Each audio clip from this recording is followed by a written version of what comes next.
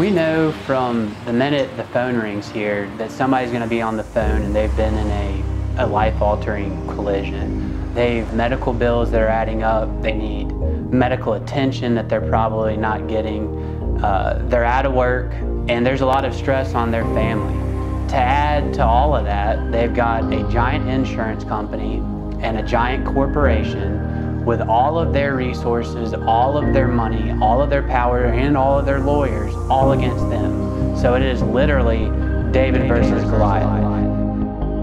I enjoy the challenge. I like it when these guys come in and they tell me, hey, this isn't a case, we're not going to pay you anything. We have very many times taken that case and come out with a huge victory.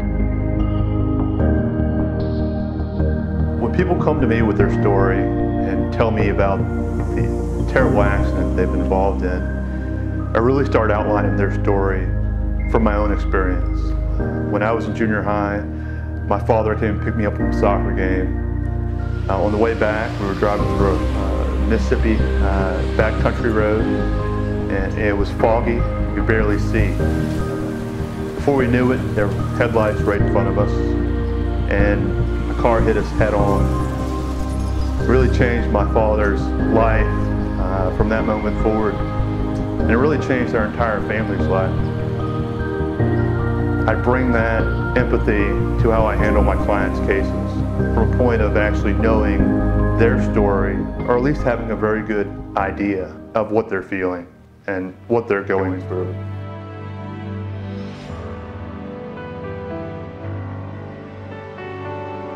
So what we do whenever we open up a new matter is we put the team together for that particular case or for that particular client, and then we collaborate internally in the firm to make sure that we provide the best service possible for that client. We're a family-first, client-first driven firm. We understand that for any particular client, this is very likely the most important thing in their lives at that point in time. So our objective is to focus on that case and on that matter to make sure that we can provide the best results possible.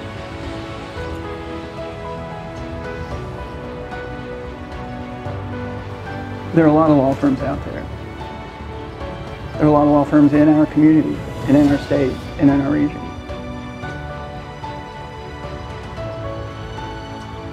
But what they won't be able to do is provide the dedicated level of personal attention that we do at our firm.